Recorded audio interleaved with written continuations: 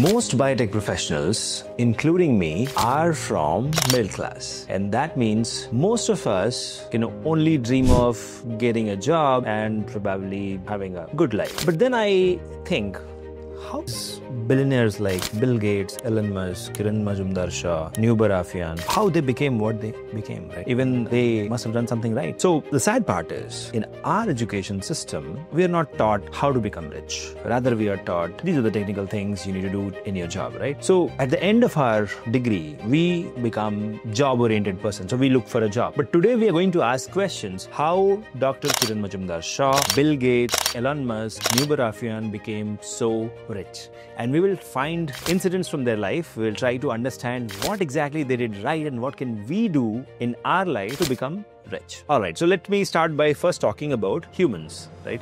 Because anything which we create, buy or sell, humans, right? So humans have weaknesses, has to be connected to.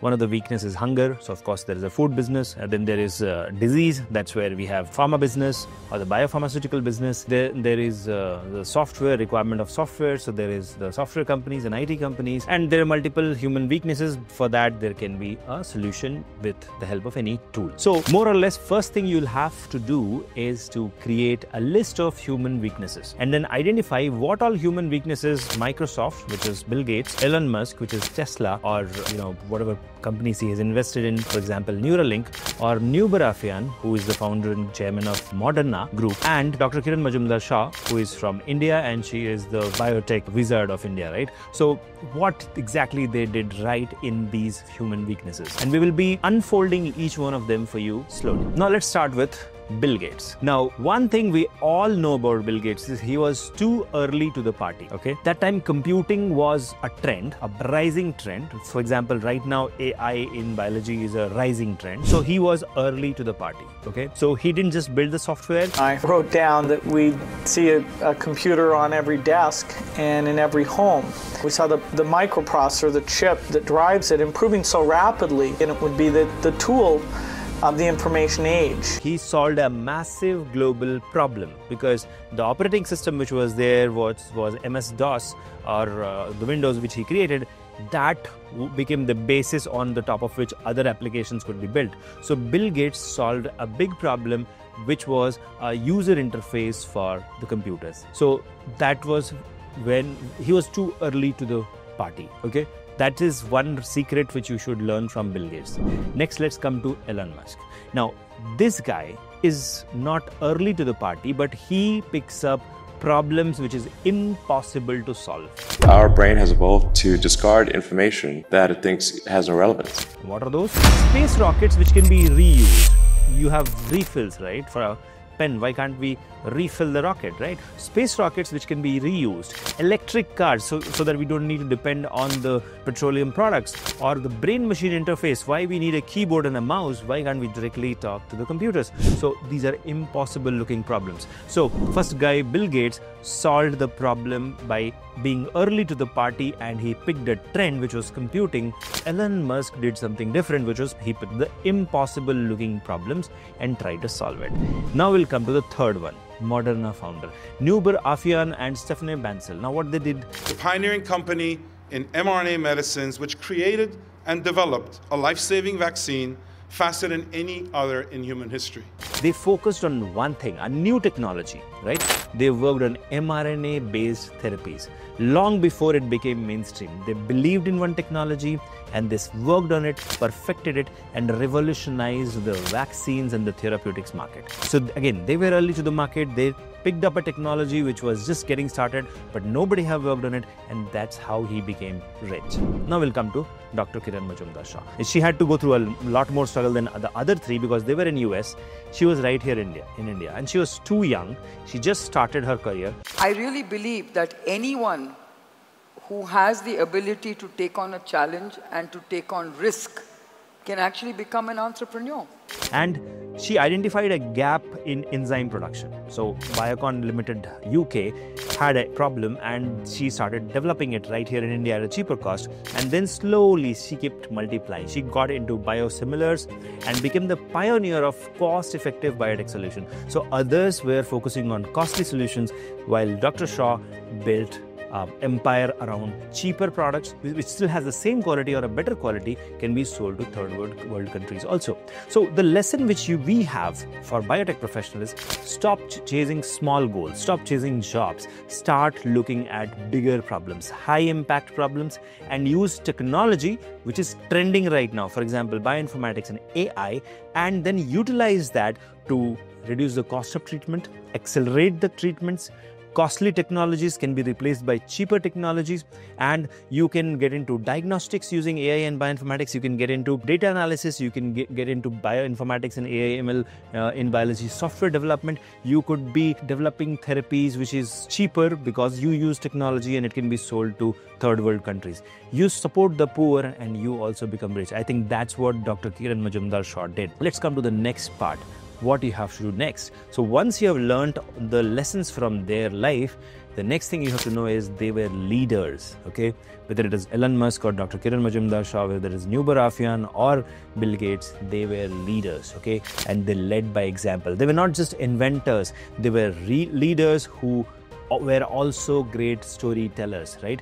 They could tell their story and tell people that, hey, I have this mission, would you like to work with me? And people followed, right? They have a massive fan following, and that's what they made science attractive, okay? They created stories around their products. Moderna, for example, didn't sell mRNA. They sold a hope for fast vaccines, which can be much more efficient. Let's talk about Dr. Kiran Mazumdar-Shaw. She was unstoppable, right? At the age of 21, she was starting with Biocon, and she convinced the investors at that age and the government for affordable biotech solutions, and she got a lot of support also from the ecosystem. So the trick here is you have to learn to communicate, learn to pitch your ideas, learn storytelling, learn how to commercialize your research, and you have to understand the regulatory pathways around your product. You have to team up with people who have market access, and you have to win licensing deals faster, okay? You must remember Biocon has so many types with Bristol Myers Squibb and various other Mylan and for example. So what they didn't just came up with one idea. They came up with a series of ideas which was built on the top of each other, right? So Elon Musk didn't stop at Tesla. He went for Neuralink. He went for SpaceX, right? So for example, any of these leaders, they didn't just create a product, they created a platform. Let's talk about it now. Microsoft, Bill Gates created the platform called as operating system called as Windows, right? Every PC cannot run without it. So that's a platform. On the top of it, other softwares will run, right? Next with Musk's Tesla. So he created gigafactories, which controls the battery production. So if the battery production is under his control, of course, his Tesla cars will be cheaper. Now coming to Moderna, they didn't just create one vaccine, they built a mRNA platform which could be used to develop multiple vaccines, multiple therapies and multiple drugs.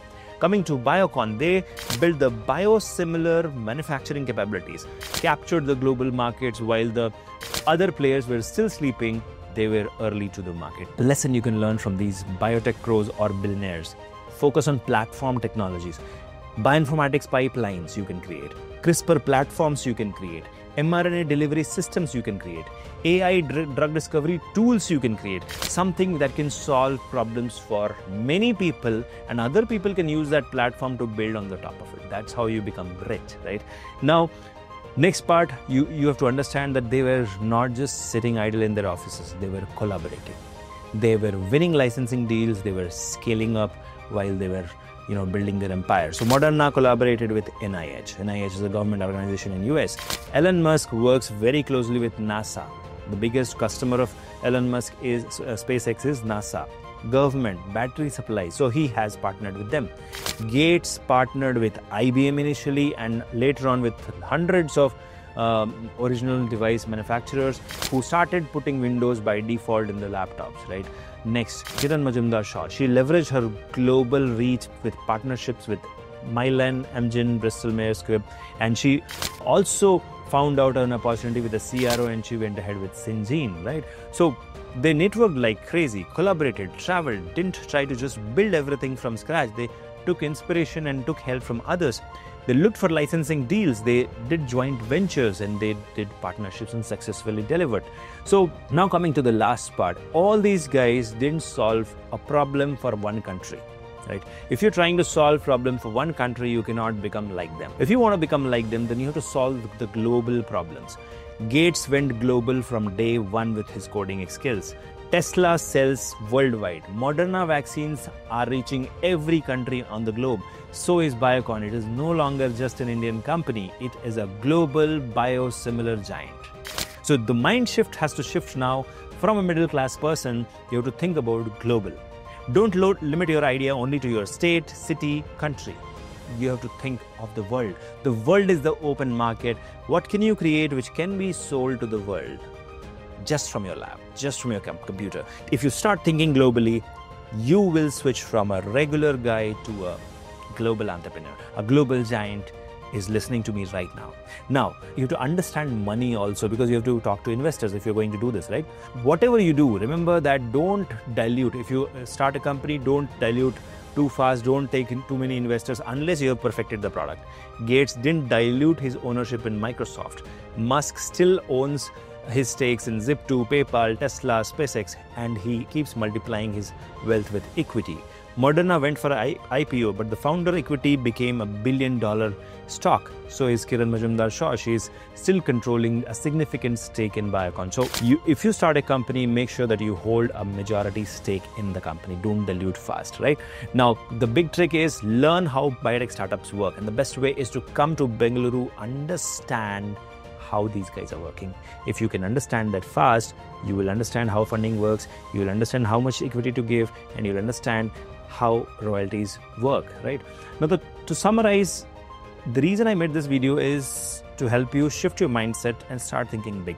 Start solving bigger problems and understand that you are capable of much more than what you're doing, right? The only problem is nobody is talking to you this way. Nobody is telling you that you were not born to just do some job. You were born to solve global problems. And if each one of you, or even if 1% among you, tries to do that, you don't just become billionaires. You give jobs to 1 million people. That's what these guys are doing. Whether it is Microsoft, SpaceX, Tesla, or Neuralink, or Dr. Kiran Mazumdar-Shaw's Biocon, Syngene, the conglomerate, right? They are giving jobs to millions of people, right? So the idea behind making this video is to support you, help you think differently, and make you understand that the youth of today is going to take the biotech industry forward. So stop thinking small, start thinking big, and go for it.